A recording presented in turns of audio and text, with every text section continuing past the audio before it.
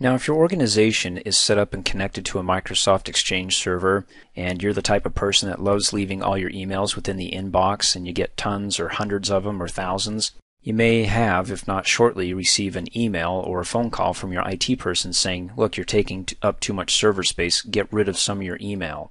In other words, as long as the email's sitting in the inbox, it's actually sitting on the server and taking up space. So what you want to do is you want to create a data file, in other words, an additional folder over here, where you can move all the emails or messages from out of the inbox into that folder, which will be stored locally on your computer.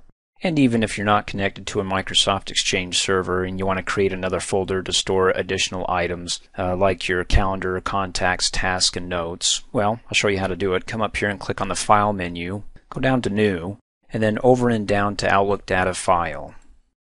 You get two types of personal storage. You have the default here selected, the Office Outlook Personal Folders file with the .pst extension. If you want to learn more about extensions, then I'd recommend you watch my Windows Vista training videos. And you can read the description down below of what that personal folder file can handle or hold.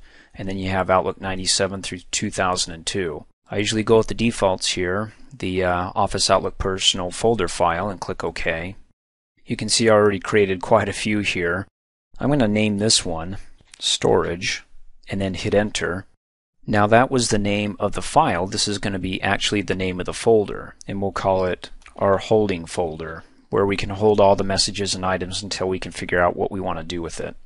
Now before you click OK, you can apply a password to it. When you apply a password, every time you open up Outlook, it's going to ask you for the password.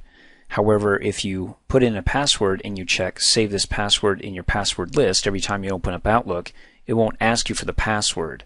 Now what's the purpose of that? Well, as you saw when we saved that storage PST file, if somebody else tries to access that, but not through your Outlook program, then they'll have to have a password. This one just says you don't need a password as long as you're opening it up on your computer through your Outlook program.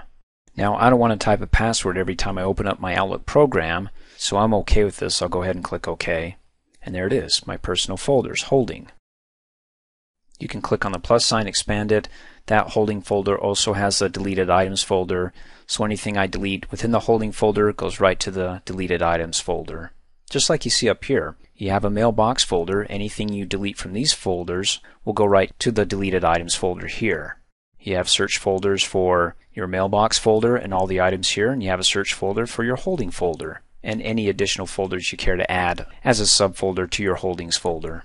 Now that we have our holdings folder created, I can go to my inbox here and then move stuff off of it by clicking, well, let's do this one, click and drag this to my holding folder, go to my holding folder, and there it is. It's now off the server, it's no longer in the inbox, so I hopefully won't get any more complaints from the IT department. And then when I find time, I can come in here and pick what I want to do with this, either create additional folders, which you can do by right-clicking and going down to New Folder. And again, we already covered this in the previous training videos on how to create new folders, and this could be for projects, and it's going to be for email messages only. Of course, I have my holding folder selected here, so when I click OK, it's going to add the projects folder down there, so I can click and drag Carrie and put her in the projects folder, and again, organize it any way I want, just to make sure as far as the IT person's concerned, we get our messages out of the inbox. Now again, if you're not connected to a Microsoft Exchange server and you're set up, let's say, in your own home office, you won't have to worry about this. You may just want to create your own additional folders here as a way to organize your email items, your contacts.